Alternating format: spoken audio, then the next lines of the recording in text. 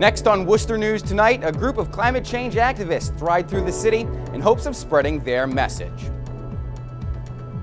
Plus, the WRA is yet to purchase the land where Polar Park is being built. Is the city still on schedule for 2021?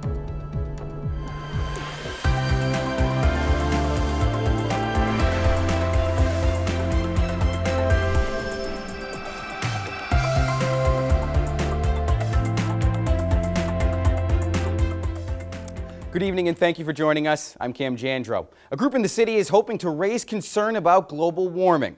The Worcester Climate Strike Coalition is spreading their message Friday, riding their bikes from downtown Worcester to Elm Park. The reason behind the bikes, to show the community they're a means of transportation which does not have an environmental impact. Europe is heating up faster than any scientist ever predicted. The Arctic is melting faster.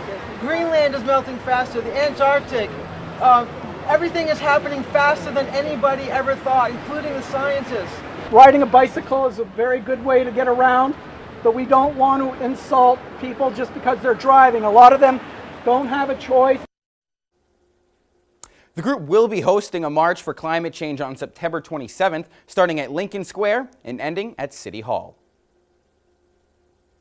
A scary scene out of West Brookfield when a car crashes through a home this morning. Police say the suspect was fleeing from them when he lost control of his car. Our Olivia Lemon has the details. It's pretty loud, yeah. It almost sounded like a jet plane. It was so fast. Ronald and Christine Marchesal recount the moments a car smashed into their West Brookfield home. Christine says she was in bed around 5 this morning when she heard a car accelerating and had a feeling something bad was going to happen. And then all of a sudden, I was just going to wake him up, and then I heard this big explosion, and we ran into the kitchen, and the whole room was just all gone. West Brookfield police say 19-year-old Owen West was speeding away from police when he lost control of his car. The Dudley man hit the home and ran from the scene. Swampy, and I guess he ran through there, and about an hour later, they caught him. They had the dogs out. West is facing multiple charges, including operating under the influence and failure to stop for police. The Marchesals say this isn't the first time a crash has happened in front of their home. Then there's been a lot of complaints on this road. We've had a few years ago, we had a car speeding down the road here, and it hit our tree and then kind of did a little turnaround in the front yard. Ronald and Christine have lived in their home for 35 years and had just redone their dining room where West crashed into, but say they're just happy no one was seriously injured. Nobody got hurt. Our pets were safe, and it's just the one room of the house that we hardly ever use, and so we can... You had just redone it? Yeah, but that's right, no. Yeah. Just a room. Olivia Lemon, Worcester News Tonight. More positive West Nile samples in Worcester leads to more sprayings next week. The Plantation and Hamilton Street area will be sprayed, along with neighborhoods along the Auburn line. On Tuesday, September 3rd, spraying will start just after sunset. Residents in those areas are urged to keep windows closed during spraying, stay inside 15 or so minutes afterwards, wash off any garden vegetables before consumption, and keep pets inside. Residents do have the option to opt out of the service. If so, you can visit the state's website and fill your information out. A sewer line break in Worcester causes a health advisory for Indian Lake ahead of Labor Day weekend. The line broke Thursday on Proctor Street. The city says sewage was released into the road and may have entered the lake in the area of the pumping station. The warning advises residents to avoid the water in the area until it has been tested. The city says results from the test samples are expected soon. The city rededicates the Elizabeth Betty Price Playground Friday afternoon, this time with her family. Price became the first African-American woman elected to the school committee in 1973. She also helped found the Prospect House, a human services agency which assisted the poor. The playground underwent $1.2 million of improvements, which includes new playground equipment, lighting, as well as a fitness area. Friday, Price was remembered as a kind, caring woman. I mean, if there was somebody in the city that needed help, just call Betty. Right? That was 100% the truth. My mom did a lot of things. She brought a lot of things to Worcester and helped a lot of people. She was a scholar late into adulthood and up until her death.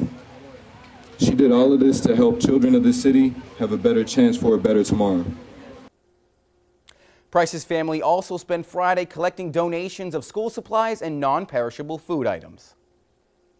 Many Massachusetts residents are expected to travel all over this Labor Day weekend, but according to AAA Northeast, Cape Cod and the islands seems to top the list. Many got a head start and were already on the road earlier this afternoon. Gas prices are also much lower than they were this time last year, which could mean more drivers on the road. Some we spoke with today say traffic so far has been smooth sailing.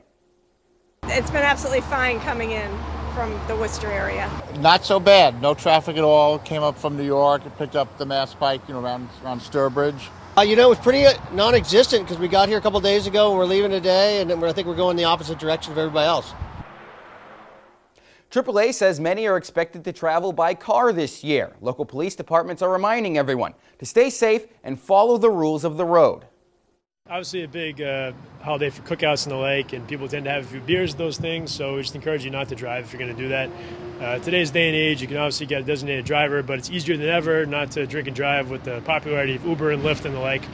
So there's really no excuse, just get a ride from somewhere else if you plan on drinking. AAA Northeast says Boston and the Berkshires are also popular destinations this weekend. The city of Worcester broke ground on Polar Park last month, but the redevelopment authority doesn't own the land where the stadium is being built yet. The space on Madison Street is currently owned by Madison Properties. According to the city, an agreement is being finalized with Madison Properties. City manager Ed Augustus says they do have permission to work on the site and all construction is on schedule. The end of September, we'll probably start seeing, like I say, dirt move. Some of the dirt will start being trucked across the street as we build up the roadway and the site across the street where the hotels are going to be built and the garage and the housing. And we'll be creating kind of a bowl where the ballpark is going to go. Polar Park is set to open in April 2021, which is just under 20 months away. 3 developers have purchased land in the Canal District to create more parking in the area. According to the Worcester Business Journal, the lots at 156 Washington Street and 9 Langdon Street were purchased for just over $1 million. The land, formerly owned by Wyman Gordon, will be served as parking spaces for workers and residents. Among the purchasers of the property was Worcester Public Market owner Alan Fletcher. The Business Journal also says the lot at 156 Washington is included in the city's parking plans for Polar Park. Big changes in a small town. Berlin has hired its first town administrator. The town is adjusting to its new all-female leadership and making long-term goals. Our Chandler Walsh has more.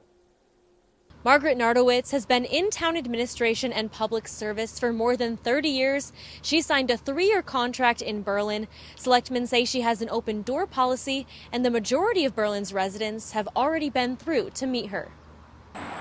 For more than 2 centuries, Berlin hasn't had a town administrator.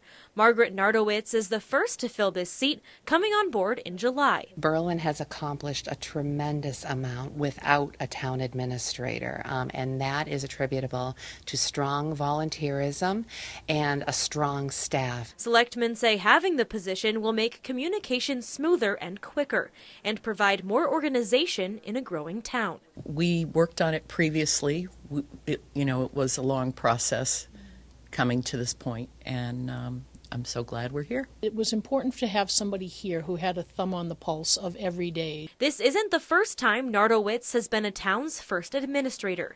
She's focused first on understanding the community and strengthening policies and procedures. Long-term goals, I think that we need to be looking at community development, how we approach the continuing growth pressures that the town sees. This is the first time, though, she's joined by an all-female team. Selectmen Peg Stone, Chris Keefe, and Lisa Wysocki are excited to show a different kind of leadership. Women are coming into leadership roles more than they ever have before, and that it's necessary.